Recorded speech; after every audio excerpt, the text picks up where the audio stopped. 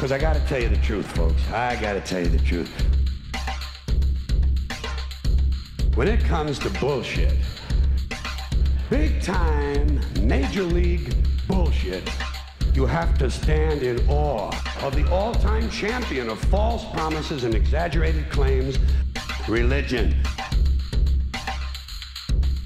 Think about it. Religion has actually convinced people that there's an invisible man living in the sky who watches everything you do every minute of every day.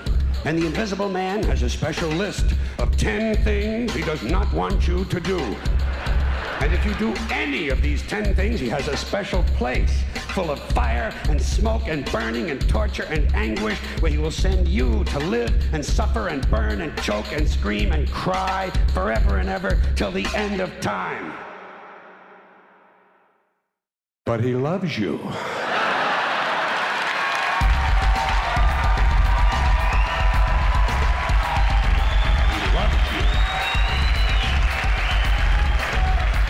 He loves you and he needs money.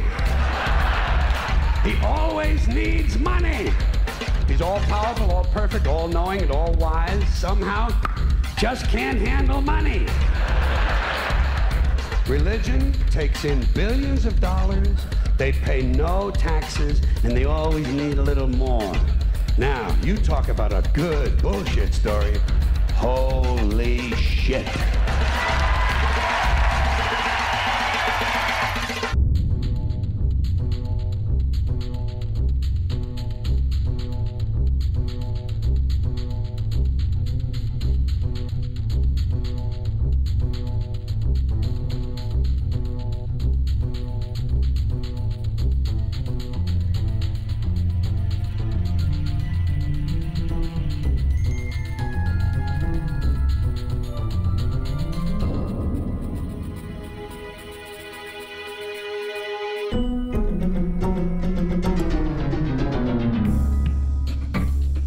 This is the sun.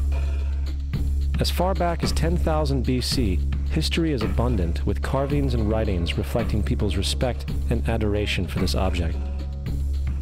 And it is simple to understand why, as every morning the sun would rise, bringing vision, warmth, and security, saving man from the cold, blind, predator-filled darkness of night. Without it, the cultures understood the crops would not grow and life on the planet would not survive. These realities made the sun the most adored object of all time. Likewise, they were also very aware of the stars. The tracking of the stars allowed them to recognize and anticipate events which occurred over long periods of time, such as eclipses and full moons. They in turn cataloged celestial groups into what we know today as constellations. This is the cross of the zodiac, one of the oldest conceptual images in human history. It reflects the sun as it figuratively passes through the 12 major constellations over the course of a year. It also reflects the 12 months of the year, the 4 seasons, and the solstices and equinoxes. The term zodiac relates to the fact that constellations were anthropomorphized, or personified, as figures or animals. In other words, the early civilizations did not just follow the sun and stars, they personified them with elaborate myths involving their movements and relationships. The sun, with its life-giving and saving qualities, was personified as a representative of the unseen creator or God, God's Son, the light of the world, the savior of humankind. Likewise, the 12 constellations represented places of travel for God's Son, and were identified by names usually representing elements of nature that happened during that period of time. For example, Aquarius, the water bearer, who brings the spring rains.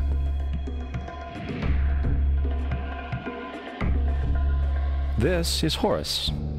He is the sun god of Egypt of around 3000 BC. He is the sun anthropomorphized, and his life is a series of allegorical myths involving the sun's movement in the sky. From the ancient hieroglyphics in Egypt, we know much about this solar messiah. For instance, Horus, being the sun or the light, had an enemy known as Set, and Set was the personification of the darkness or night. And, metaphorically speaking, every morning Horus would win the battle against Set, while in the evening Set would conquer Horus and send him into the underworld. It is important to note that dark versus light, or good versus evil, is one of the most ubiquitous mythological dualities ever known, and is still expressed on many levels to this day. Broadly speaking, the story of Horus is as follows. Horus was born on December 25th of the Virgin Isis Mary. His birth was accompanied by a star in the east, and upon his birth he was adored by 3 kings. At the age of 12, he was a prodigal child teacher, and at the age of 30, he was baptized by a figure known as Anup, and thus began his ministry. Horus had 12 disciples he traveled about with, performing miracles such as healing the sick and walking on water. Horus was known by many gestural names such as the Truth, the Light, God's Anointed Son, the Good Shepherd, the Lamb of God, and many others. After being betrayed by Typhon, Horus was crucified, buried for 3 days, and thus resurrected. These attributes of Horus, whether original or not, seem to permeate many cultures of the world, for many other gods are found to have the same general mythological structure. Attis of Phrygia, born of the Virgin Nana on December 25th, crucified, placed in a tomb, and after 3 days was resurrected. Krishna of India, born of the Virgin Devaki, with a star in the east signaling his coming. He performed miracles with his disciples, and upon his death was resurrected. Dionysus of Greece, born of a virgin on December 25th, was a traveling teacher who performed miracles such as turning water into wine. He was referred to as the King of Kings, God's only begotten Son, the Alpha and Omega, and many others. And upon his death, he was resurrected. Mithra of Persia, born of a virgin on December 25th, he had 12 disciples and performed miracles, and upon his death was buried for 3 days and thus resurrected. He was also referred to as the Truth, the Light, and many others. Interestingly, the sacred day of worship of Mithra was Sunday. The fact of the matter is, there are numerous saviors from different periods from all over the world which subscribe to these general characteristics. The question remains, why these attributes? Why the virgin birth on December 25th? Why dead for 3 days in the inevitable resurrection? Why 12 disciples or followers? To find out, let's examine the most recent of the solar messiahs.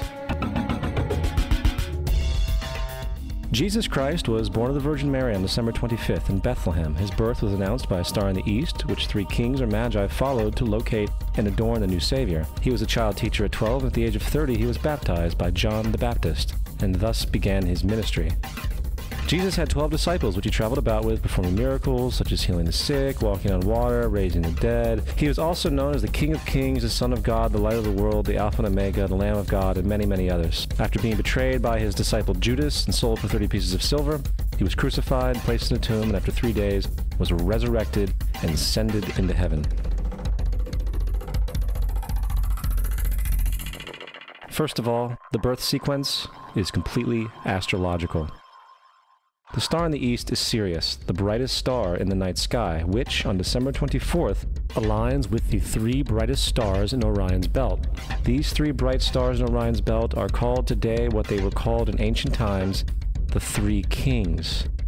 And the 3 kings and the brightest star, Sirius, all point to the place of the sunrise on December 25th. This is why the 3 kings follow the star in the east, in order to locate the sunrise, the birth of the sun.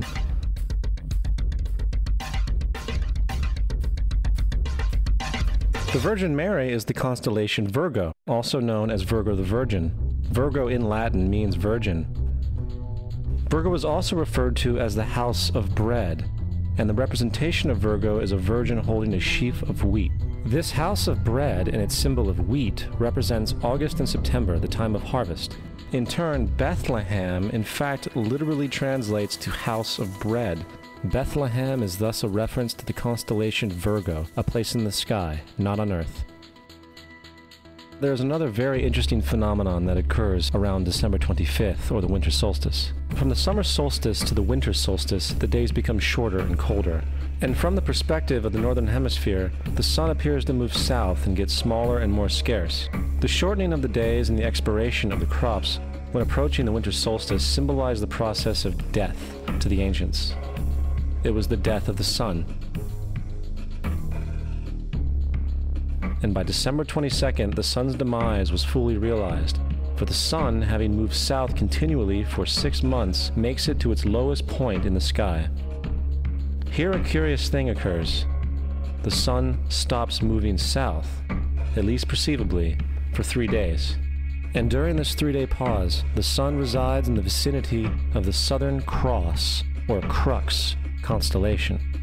And after this time, on December 25th, the sun moves 1 degree, this time north, foreshadowing longer days, warmth, and spring. And thus it was said, the sun died on the cross, was dead for 3 days, only to be resurrected or born again. This is why Jesus and numerous other sun gods share the crucifixion, 3-day death, and resurrection concept. It is the sun's transition period before it shifts its direction back into the northern hemisphere, bringing spring and thus salvation. However, they did not celebrate the resurrection of the sun until the spring equinox, or Easter. This is because at the spring equinox, the sun officially overpowers the evil darkness, as daytime thereafter becomes longer in duration than the night, and the revitalizing conditions of spring emerge. Now, probably the most obvious of all the astrological symbolism around Jesus regards the 12 disciples. They are simply the 12 constellations of the zodiac, which Jesus, being the sun, travels about with. In fact, the number 12 is replete throughout the Bible.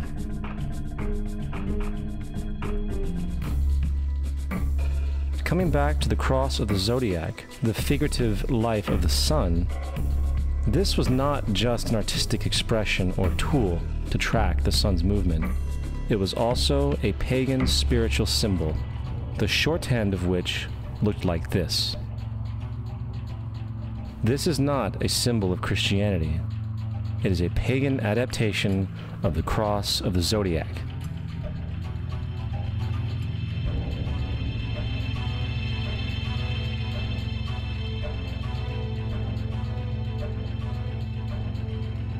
This is why Jesus in early occult art is always shown with his head on the cross, for Jesus is the Son of God, the light of the world, the risen Savior, who will come again, as it does every morning, the glory of God, who defends against the works of darkness, as he is born again every morning, and can be seen coming in the clouds, up in heaven, with his crown of thorns, or sun rays.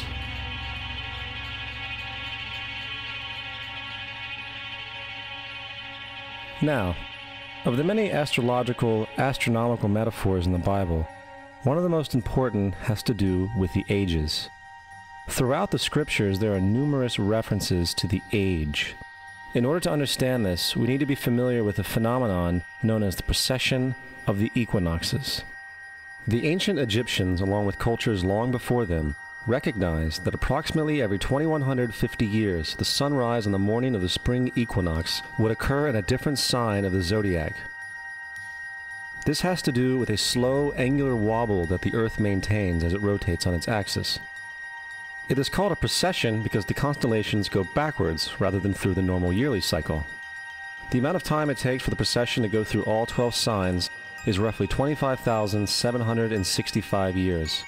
This is also called the Great Year, and ancient societies were very aware of this, and they referred to each 2150-year period as an age. From 4300 BC to 2150 BC, it was the age of Taurus, the bull. From 2150 BC to 1 AD, it was the age of Aries, the ram. And from 1 AD to 2150 AD, it is the age of Pisces, the age we are still in to this day. And in and around 2150, we will enter the new age, the age of Aquarius. Now, the Bible reflects, broadly speaking, a symbolic movement through 3 ages while foreshadowing a 4th. In the Old Testament, when Moses comes down Mount Sinai with the 10 Commandments, he is very upset to see his people worshiping a golden bull calf. In fact, he shattered the stone tablets and instructed his people to kill each other in order to purify themselves. Most biblical scholars will attribute this anger to the fact that the Israelites were worshiping a false idol or something to that effect. The reality is, the golden bull is Taurus the bull, and Moses represents the new age of Aries the ram. This is why Jews even today still blow the ram's horn. Moses represents the new age of Aries, and upon the new age, everyone must shed the old age. Other deities mark these transitions as well, such as Mithra, a pre-Christian god who kills the bull in the same symbology. Now Jesus is the figure who ushers in the age following Aries, the age of Pisces, or the two fish. Fish symbolism is very abundant in the New Testament. Jesus feeds 5,000 people with bread and 2 fish. When he begins his ministry walking along Galilee, he befriends 2 fishermen who follow him. And I think we have all seen the Jesus fish on the back of people's cars. Little do they know what it actually means. It is a pagan astrological symbolism for the sun's kingdom during the age of Pisces.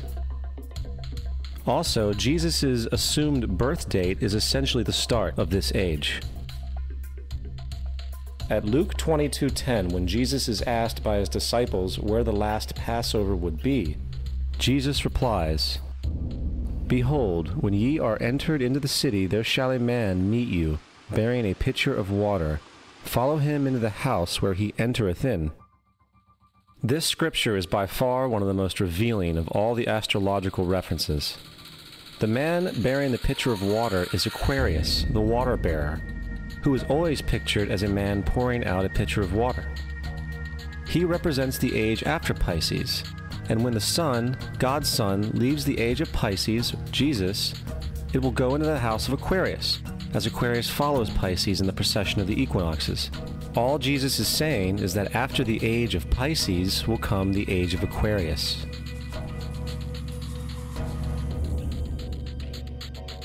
Now, we have all heard about the end times and the end of the world. The cartoonish depictions in the book of Revelation aside, a main source of this idea comes from Matthew 28:20, where Jesus says, "I will be with you even to the end of the world." However, in the King James Version, world is a mistranslation, among many mistranslations. The actual word being used is eon, which means age. I will be with you even to the end of the age, which is true, as Jesus' solar Piscean personification will end when the sun enters the age of Aquarius. The entire concept of end times and the end of the world is a misinterpreted astrological allegory. Let's tell that to the approximately 100 million people in America who believe the end of the world is coming. Furthermore, the character of Jesus being a literary and astrological hybrid is most explicitly a plagiarization of the Egyptian sun god Horus. For example, inscribed about 3,500 years ago on the walls at the Temple of Luxor in Egypt are images of the Annunciation, the miracle conception, the birth, and the adoration of Horus. The images begin with Thoth announcing to the Virgin Isis that she will conceive Horus, then Neph, the Holy Ghost, impregnating the Virgin, and then the virgin birth and the adoration. This is exactly the story of Jesus' miracle conception. In fact, the literary similarities between the Egyptian religion and the Christian religion are staggering.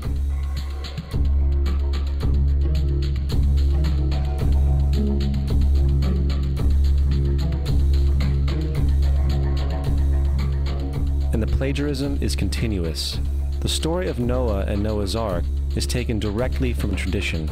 The concept of the Great Flood is ubiquitous throughout the ancient world, with over 200 cited claims in different periods and times. However, one need look no further for a pre-Christian source than the Epic of Gilgamesh, written in 2600 BC. This story talks of a great flood commanded by God, an ark with saved animals upon it, and even the release and return of a dove, all held in common with the biblical story among many other similarities. And then there is the plagiarized story of Moses. Upon Moses' birth, it is said that he was placed in a reed basket and set adrift in a river in order to avoid infanticide. He was later rescued by a daughter of royalty and raised by her as a prince. This baby in a basket story was lifted directly from the myth of Sargon of Akkad of around 2250 BC. Sargon was born, placed in a reed basket in order to avoid infanticide, and set adrift in a river. He was in turn rescued and raised by Aki, a royal midwife. Furthermore, Moses is known as the lawgiver, the giver of the Ten Commandments, the Mosaic Law. However, the idea of a law being passed from God to a prophet up on a mountain is also a very old motif. Moses is just another lawgiver in a long line of lawgivers in mythological history. In India, Manu was the great lawgiver.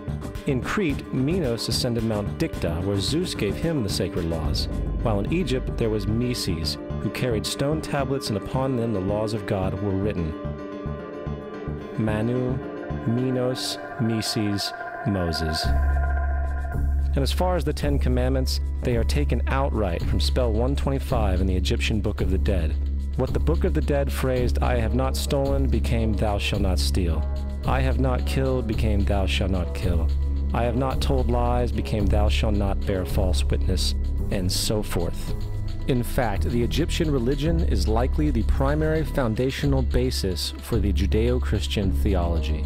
Baptism, afterlife, final judgment, virgin birth, death and resurrection, crucifixion, the Ark of the Covenant, circumcision, saviors, Holy Communion, Great Flood, Easter, Christmas, Passover, and many, many more are all attributes of Egyptian ideas long predating Christianity and Judaism.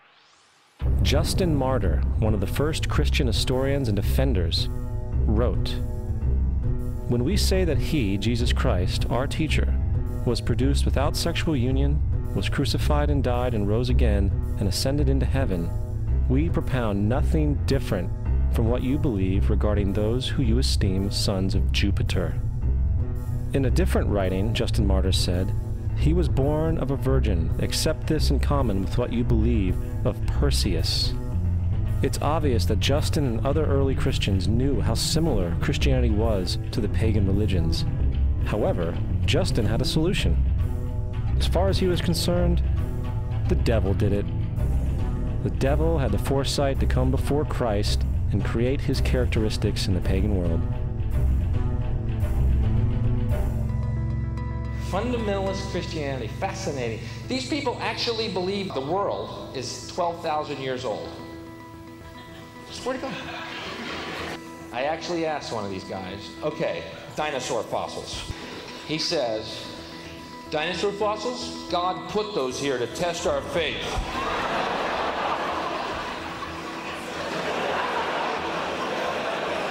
I think God put you here to test my faith, dude.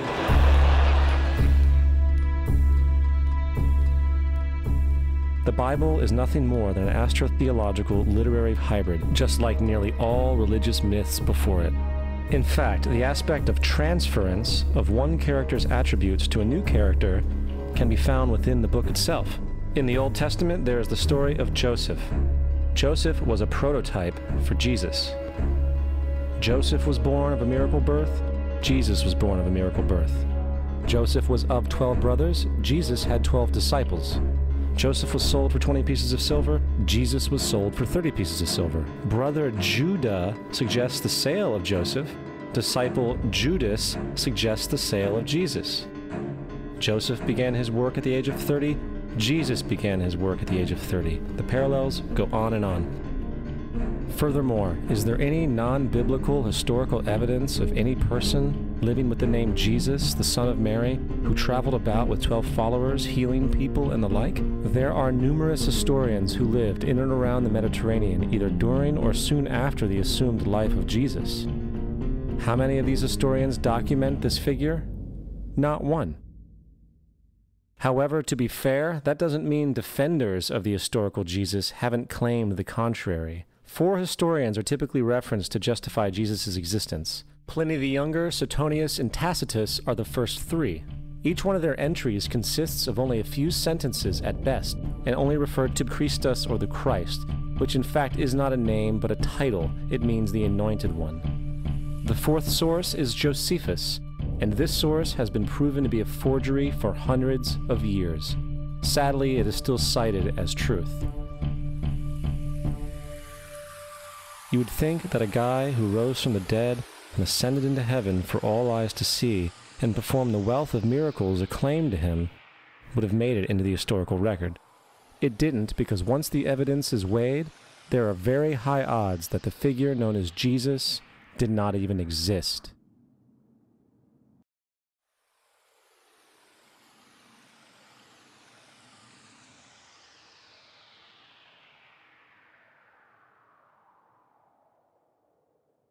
We don't want to be unkind, but we want to be factual. We don't want to cause hurt feelings, but we want to be academically correct in what we understand and know to be true. Christianity just is not based on truth. We find that Christianity was in fact nothing more than a Roman story, developed politically. The reality is, Jesus was the solar deity of the Gnostic Christian sect, and like all other pagan gods, he was a mythical figure. It was the political establishment that sought to historize the Jesus figure for social control. In 325 AD in Rome, Emperor Constantine convened the Council of Nicaea. It was during this meeting that the politically motivated Christian doctrines were established, and thus began a long history of religious bloodshed and spiritual fraud. And for over the next 1,000 years, the Vatican maintained a political stranglehold on all of Europe, leading to such joyous periods as the Dark Ages, along with enlightening events such as the Crusades and the Inquisition. Christianity, along with all other related theologies, is an historical fraud. These religions now serve to detach the species from the natural world, and likewise each other. They support blind submission to authority. They reduce human responsibility to the effect that God controls everything, and in turn awful crimes can be justified in the name of a divine pursuit. And, most critically, it empowers the political establishment who have been using the myth to manipulate and control societies. The religious myth is one of the most powerful devices ever created, and it serves as the psychological soil upon which other myths can flourish.